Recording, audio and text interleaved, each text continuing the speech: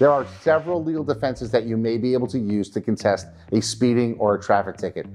Some common defenses include lack of probable cause. If the law enforcement officer did not have a valid reason for stopping you or for issuing the citation, you may be able to argue that the ticket was issued without probable cause. Mistaken identity. If you are not the person who committed the violation, you may be able to argue that you were wrongly issued the citation. How about defective traffic control devices? If the stop sign or stop light, such as speed limit, was not clearly visible or properly placed or was malfunctioning, you may be able to argue that you were not aware of the violation.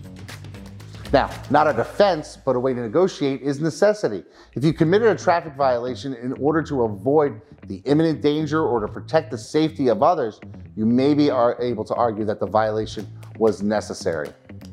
And finally, entrapment. If law enforcement officer induced you to commit something you wouldn't otherwise do, you may be able to argue that you were entrapped.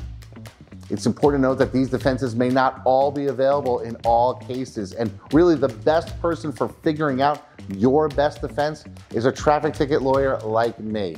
If you're considering contesting your traffic ticket, you should consult with a person like me who can tell you what you have going for you, what you don't, and how to best defend yourself in court.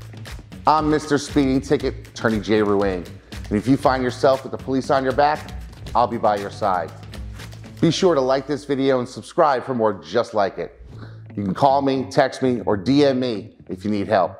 I'm on socials at Mr. Speeding Ticket and online at MrSpeedingTicket.com.